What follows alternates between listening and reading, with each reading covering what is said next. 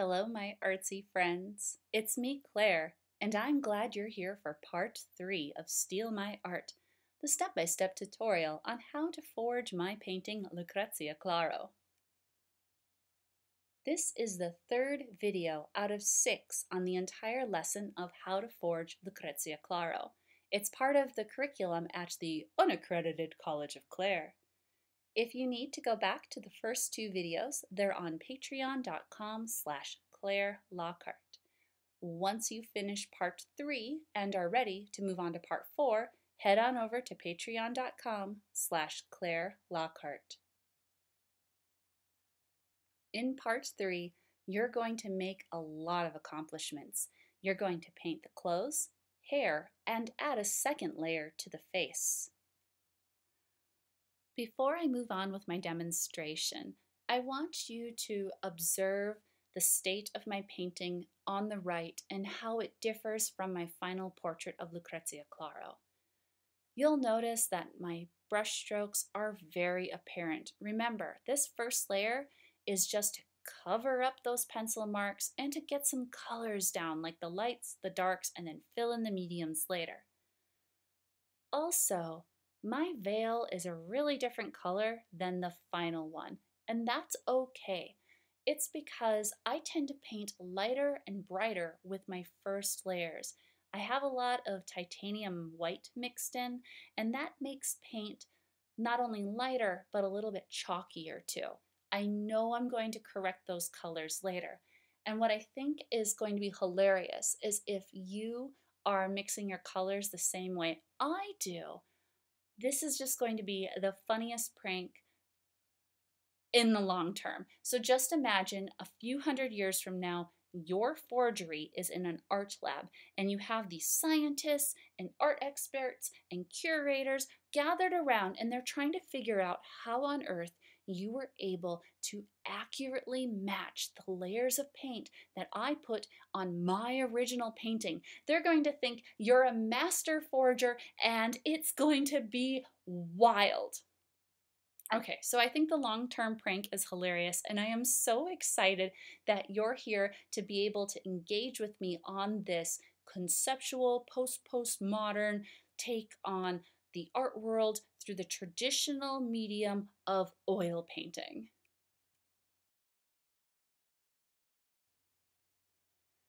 So the first thing you're going to do is finish covering the surface of your canvas with paint. So you're going to paint the clothes and the hair. First of all, I like to paint in layers because paint is a physical medium.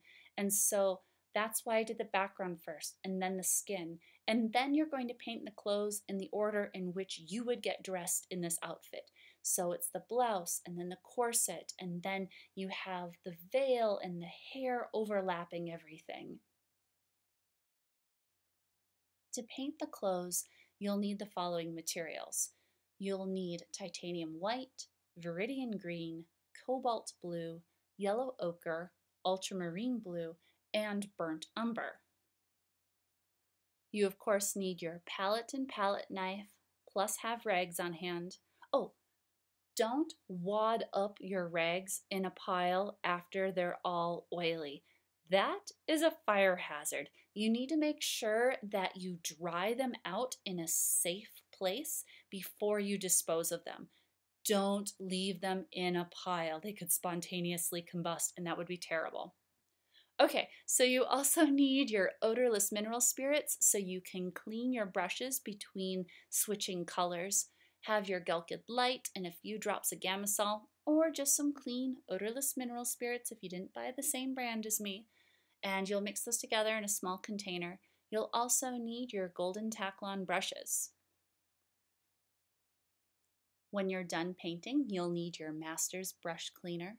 But while you work, you need to have your photo plus your canvas. Please remember to wear gloves when you are mixing paint and painting today. You are going to be using cobalt blue and I care about your health and safety, so you have to remember to wear those gloves. You should also have your glass scraper nearby so you can keep your palette clean And then it's a good idea to have plastic wrap on hand so you can cover up your paint if you need to take a break. You will need a fair amount of black paint today. If you're mixing up your black paint, remember it's a combination of burnt umber and ultramarine blue. Start with the burnt umber and then gradually fold in that blue. You'll need some warm black as well as some cool black.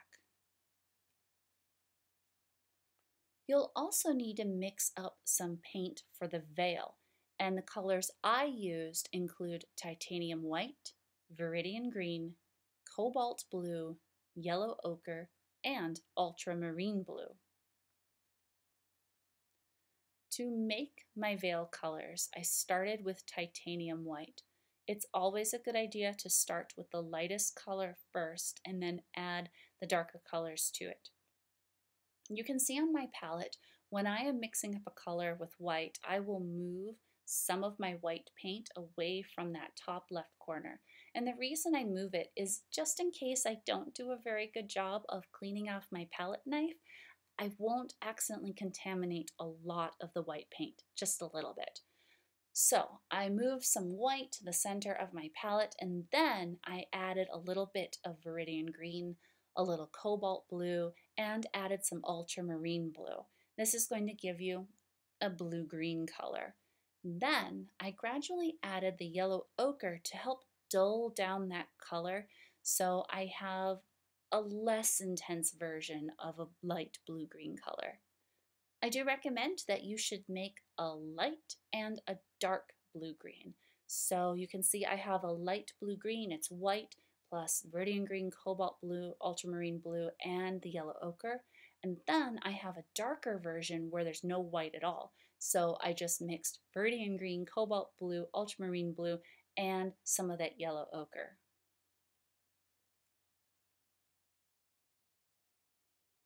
I know I've said it before, but paint is a physical medium, and it's important to paint the top layers last. For this composition, I painted the black chemise first since it's the lowest layer of clothing. I made a warm black by combining burnt umber with ultramarine blue. I used cool black, which is the same mixture but with more blue for the shadows. After I finished the shirt, I painted the corset. The local color of the clothing is black, which means that overall the outfit is black, but the color varies depending on the highlights and shadows. I painted the dark shadows first with my cool black to make them very dark. Cool colors recede and warm colors come forward. Plus, cool colors are great for creating shadows. I try to paint with as large of brushes as possible to help save time and to help me avoid getting caught up in tiny details that don't matter in the first layer. I use golden Taklon brushes when I paint with oils because they're easy to clean and they help me get a smooth layer at the end.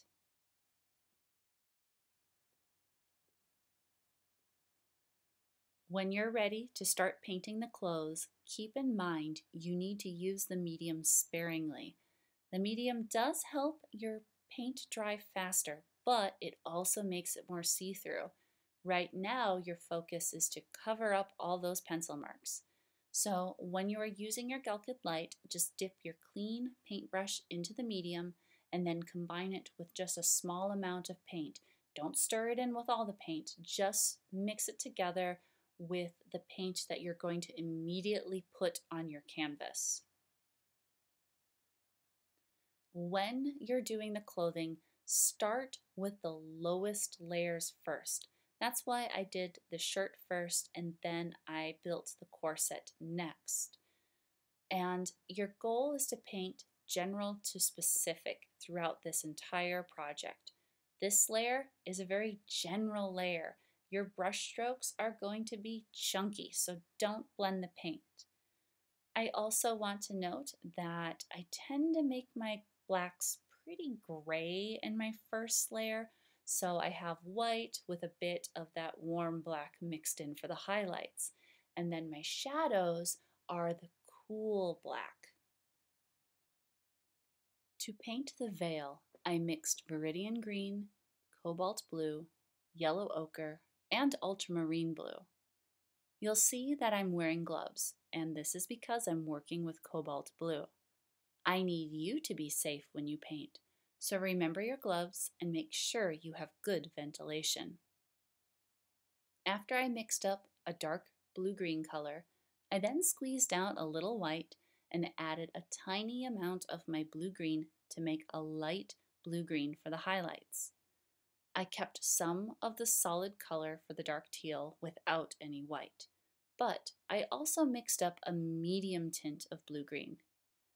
I painted the shadows in the folds of the fabric of the veil first because they were easiest for me to see. I painted the highlights next, and then I filled in the gaps with the medium blue-green paint. It's okay if the colors aren't a perfect match on the first layer. You really just want to cover up your graphite drawing. Now, colors are affected by adjacent hues, and the colors will look different once you move them from your palette to your canvas. For me, my priority is to get highlights and shadows over perfect color matches. It will get a lot easier to match the colors once there is a complete layer of paint on the entire surface of the canvas. I'm sure you've noticed how much I move my head when I paint, and that's because I am constantly checking my reference image. If your goal is to make a realistic painting, you have to spend a lot of time observing your subject so you can paint what you see, not what you think you see.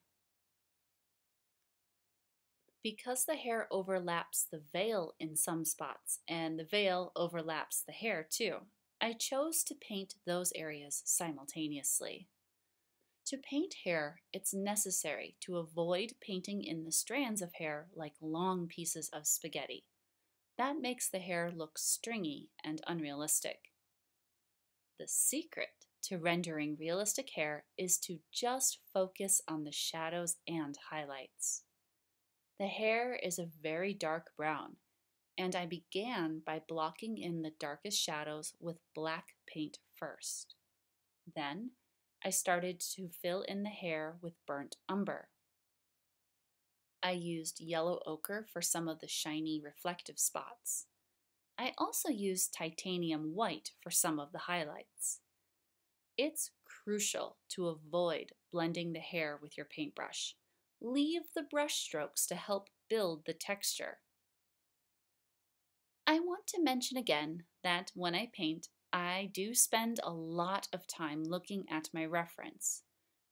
I also want to remind you to step back from your canvas throughout this process to compare your painting with your reference image. I keep painting until the entire surface of my canvas is completely covered with a layer of paint. Remember that the composition will look chunky at this point, but all these layers will eventually be refined.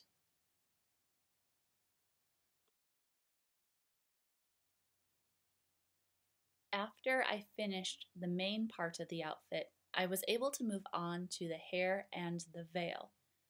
When you paint with oils, you should paint the overlapping areas last, and since the hair sometimes overlaps the veil and the veil overlaps the hair, I worked on those parts pretty much simultaneously.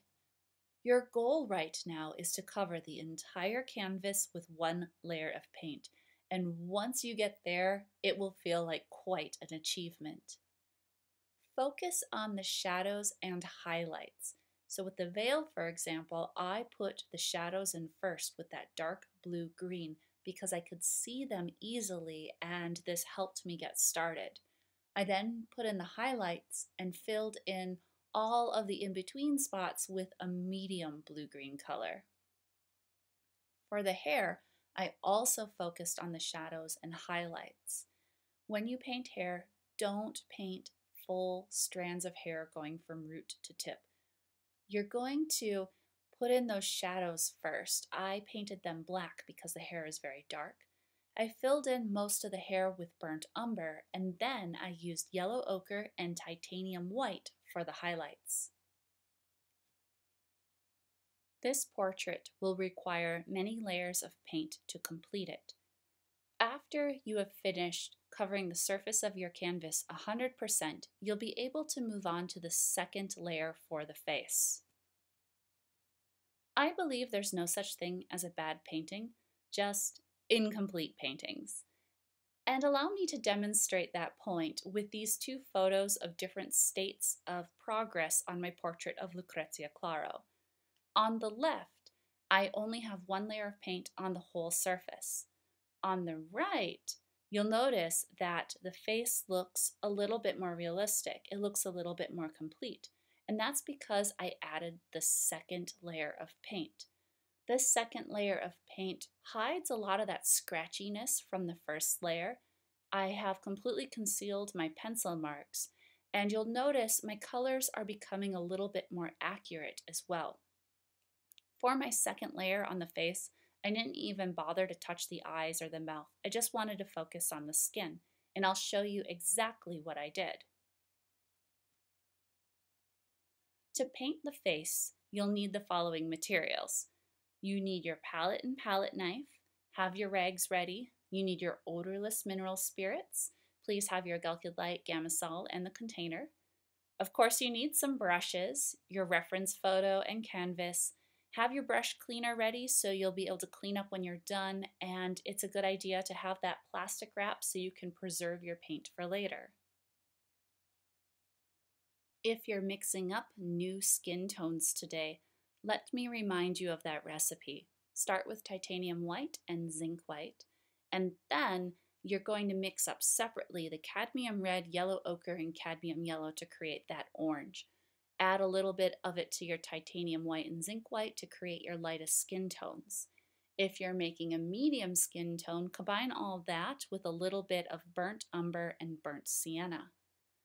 For the darkest skin tone, omit the white, so it's just cadmium red, yellow ochre, cadmium yellow, plus the burnt umber and a little burnt sienna.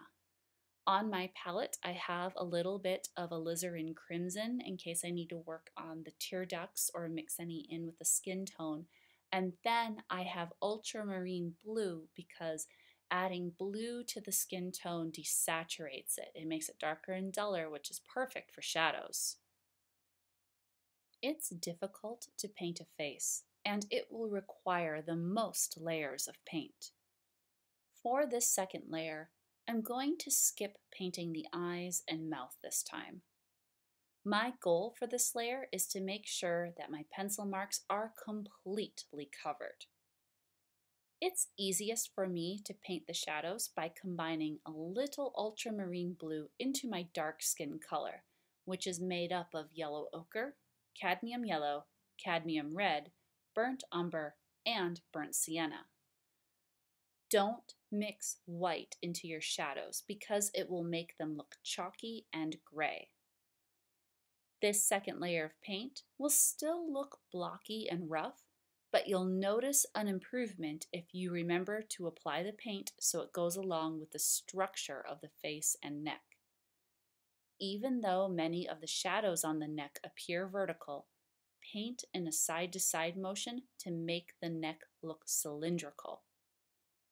I want to share that it took me about an hour to paint the clothes, hair, veil, and this second layer of skin. You might spend less time on these steps than I did, or it might take you longer. Just work at your own pace. This is hard work, and getting to this point is an accomplishment.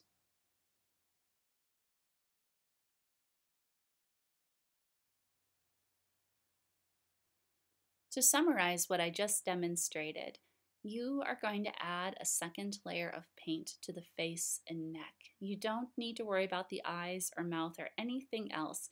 Just focus on covering up that first layer of paint wherever you see skin. You should have your light, medium, and dark skin tones on your palette ready to go. You can use ultramarine blue to desaturate your skin tones, which is perfect for your shadows.